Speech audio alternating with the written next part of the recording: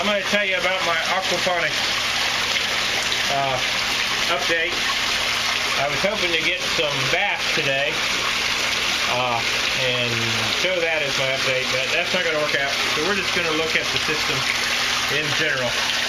If we could take a look at this whole thing, we are standing here inside of a greenhouse. I built the greenhouse around the aquaponics system. Now, unfortunately, it's gotten below freezing in here. As you can see, the water beads have frozen. So, and see, this here is frozen. Cold. Anyway, the moving water has survived. I have the broccoli.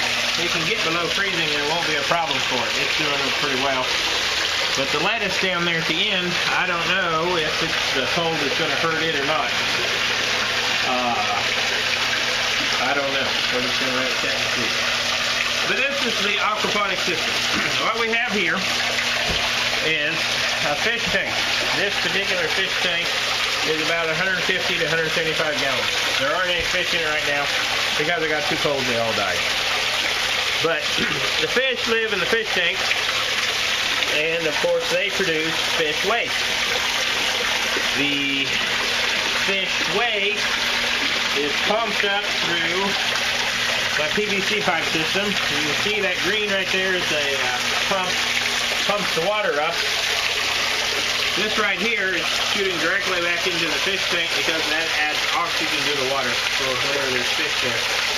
But then the water comes up here and goes into what this is called a grow bed. A grow bed is where you grow vegetables. You can see right now I have some broccoli, I have some lettuce, I planted some spinach, but it didn't do too well. I don't know if I had bad seeds or what the deal was.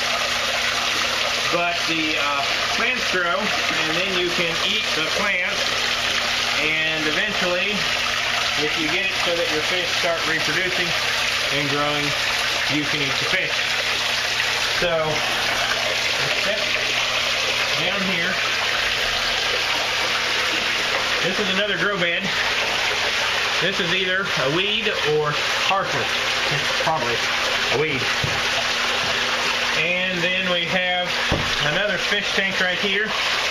This one fills up a little more, and I can probably get around 175 to maybe a little bit more than that gallons in there. Fish grow in there, and then I have my final grow bed. The lettuce was growing really well, but I can see the cold has caused the leaves to curl a little bit. This may not make it. It's not supposed to get that cold around here. What I need to do is fill in some gaps. I have a lot of gaps that I need to fill in on my greenhouse. And then I'm going to get some solar panels. These solar panels, and we're going to slide right back down this way a ways. Close quarters.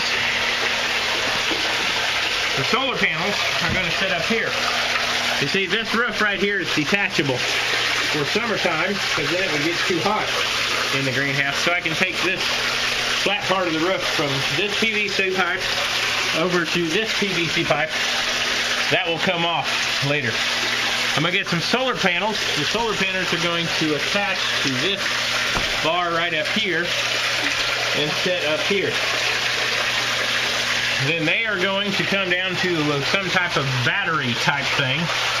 The battery type thing is going to have some kind of converter type thing that converts the solar power into 110 electricity. It's going to have a plug-in. And I'm going to plug a little heater in. And so by next winter, I'm going to be able to keep the water warmer. Plus, I'm going to have plugged up more of the gas in my greenhouse and maybe made a few other adjustments to that. So anyway, that's a short explanation of the aquaponics and an update of where things stand now. Thank you.